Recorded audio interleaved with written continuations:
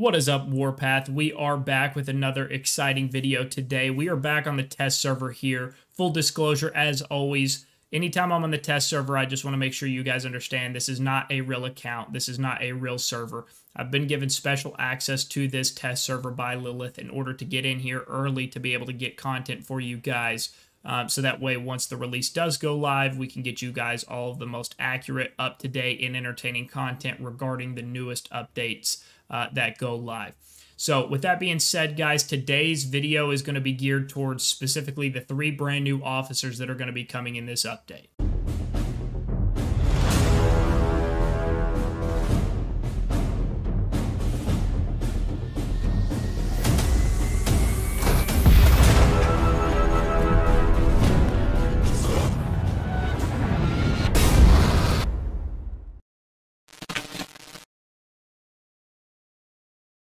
Welcome back, guys. We have got 3 brand new officers in this update. All 3 are going to be ground force officers. We do not have any new Air Force officers that are a part of this update. All 3 new officers are going to be ground force specifically. So we have got 2 brand new tank officers, and then we have got 1 brand new artillery specific officer. So we're going to jump right in. We're going to take a dive at we're going to look at all of them. We're going to go through all of their skills, their 4 main skills, their 5th awakened skill. We're going to talk about them. I'm going to give you guys my thoughts, my opinions on each of them, and then what roles I can see them potentially playing within the game. So the first one here we've got is Lady Justice. She is going to be one of our tank officers. Then we have got Argent Flame. He is going to be the artillery specific officer. And then the 3rd officer is going to be Thorn Countess, which is going to be another tank slash versatile officer. She's going to be an interesting one to discuss, but we're going to get back to her here in a few minutes. So we're going to start at the top and work down. We are going to start with Lady Justice. Lady Justice is a tank officer. Her first skill, her tactical skill, is going to be blasts an enemy troop with her shotgun, dealing damage. Damage coefficient is 1500. And reducing the target's speed by 50% for 6 seconds. Also increases her troops' damage and speed by 15% for 6 seconds. Skill number 2 increases the firepower of this officer's troop by 30%. Increases firepower by an additional 5% while in Alliance territory, so for a total of 35% if in Alliance territory. Skill number 3. This officer's troop has a 15% chance of landing a critical strike while attacking, dealing an additional 50% damage. Skill number 4 increases the damage resist of this officer's troop by 20%. And then when fully awakened, blasts an enemy troop with her shotgun, dealing damage. Damage coefficient is 1500. And reducing the target speed by 15%, or I'm sorry, by 50% for 6 seconds. Also increases her troops' damage and speed by 15% for 6 seconds. So this is an interesting one. So definitely more of a field targeted officer. A lot of her skills are obviously geared towards field fighting, things like that. I think she's going to play an interesting role on things like the light tank and then the medium / main battle tank, right? If you guys are like me, how many times have you guys been in situations where maybe you're chasing down a rocket launcher or maybe you're chasing down a light tank, right? And you're just out of reach of being able to actually get any shots off and ultimately being able to get that officer skill charged up, right? So for me, for example, I run on my main battle tank, I run Guardian of Truth and Winter Huntsman. And I can keep up with the light, like relatively speaking, it's still just a little bit out of range for me in terms of me being able to catch it and actually get it pinned down and be able to charge up officer skills and things like that because it's just a little bit faster. However, Lady Justice here could offset that. She could play a big role, with lights if you're out sniping reserves with medium main battle tanks, maybe going after the lights or after the rocket launchers. Or heck, it doesn't matter really what you're doing. If you're out sniping reserves or anything like that, this could be a big advantage as well. And being able to stop enemy reserve troops from being able to get streamed back to them, and ultimately making it easier to get kills as well. I think a good pairing potentially would be Lady Justice and Winter Huntsman. Because of Winter Huntsman's ability to, freeze and immobilize targets for a couple of seconds. So that's kind of where I see her playing a big role. She could also be an advantage on something like Guardian of Truth or something like that. But I just see Lady Justice and Winter Huntsman being a really kind of lethal combo, especially if you're the type of player that likes to play, the more sneaky role and working the reserve streams and things like that. So let's jump down here and let's go ahead and take a look at Argent Flame. So like I said, Argent Flame is going to be the artillery specific officer here in this update. His first skill here is tactical skill. Fires an artillery shell at an enemy target, damage coefficient of 1500.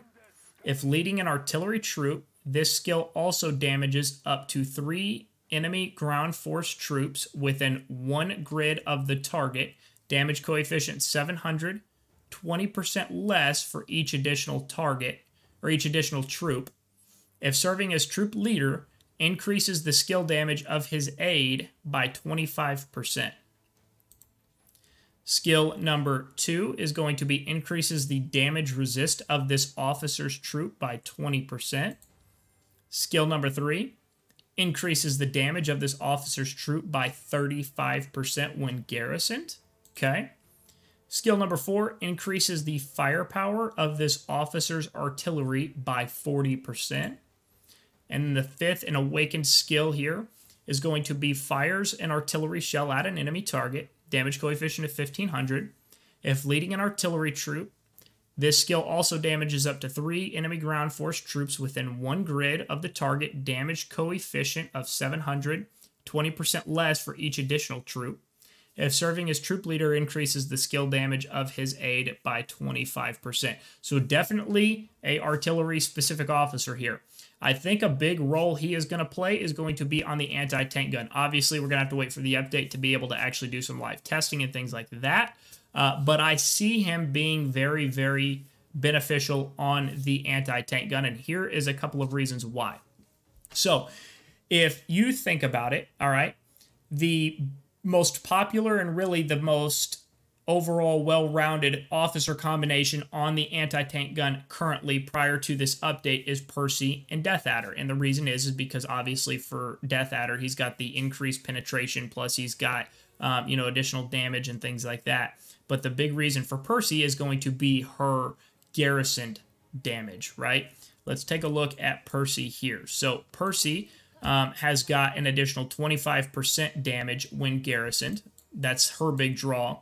And then here on Argent Flame, we have got an additional 35% when garrisoned. So 10% additional damage when garrisoned with Argent Flame here. So really kind of taking the one skill Percy's got that is keeping her in most people's lineup at the present time, and kind of pushing Percy out of the lineup, which Percy, obviously, as you guys probably all know by now, the only way to level up and awaken Percy is by leveling her up to level 60, so it's not like anybody's had to put any universal statues into her or anything like that.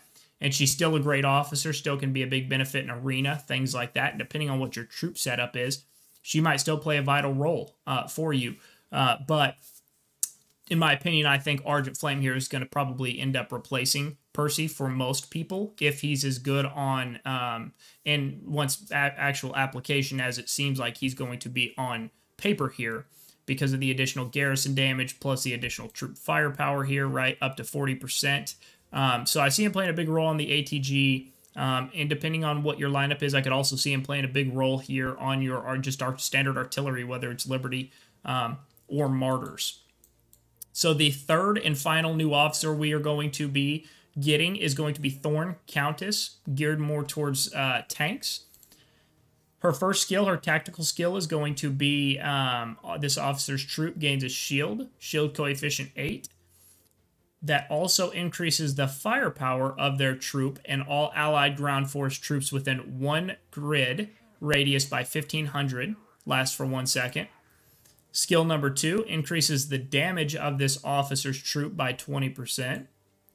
Skill number 3 reduces the damage this officer's troop receives from officer skills by 30%. All right. And then skill number 4 is going to be increases the HP of this officer's tanks and helicopters by 40%. Her 5th and Awakened skill is going to be when this officer's troop is garrisoned in a base, any shield the troop has is increased by 15% and can be used by the base. The base also receives 10% less damage from normal attacks. So very interesting set of skills here from Thorn Countess. I am not really completely sure where I see her fitting in lineups. Obviously, she's got some skills here that can be a benefit on, you know, your field units, your tanks, things like that. But she definitely seems like she could be a kind of defensive-focused officer that you could pair with something like a Steel Fighter, right? Steel Fighter gives a shield as well when garrisoned on a unit, and that ultimately Steel Fighter reduces the officer skill damage inflicted on your base. And then Thorn Countess helps, you know, your base receives 10% less damage from normal attacks, so you can get a shield from both and reduce officer skill damage as well as just normal damage from, or damage from normal attacks. So it could be really interesting to see how she starts to be utilized. I think she really is going to be a big benefit, even if she's just playing more of a garrisoned in a defensive role because of that reduction in damage from normal attacks. However, it said the shield can be used on defense, which leads me to believe this officer's troop gains a shield of 8, but also increases the firepower of their troop and all allied ground force troops within 1 map grid radius by 1,500. So does that mean that all of our troops in our base, when the shield fires, are going to have the increase in firepower as well? I don't necessarily know. It's not totally clear in that, but we will definitely see how that works when she is released, and we'll ultimately do some testing on all of these officers after the update goes live. We're going to see what makes sense, what doesn't make sense, and ultimately what unit types these officers are going to pair best with. Thorn Countess here, like I said, is kind of an interesting one.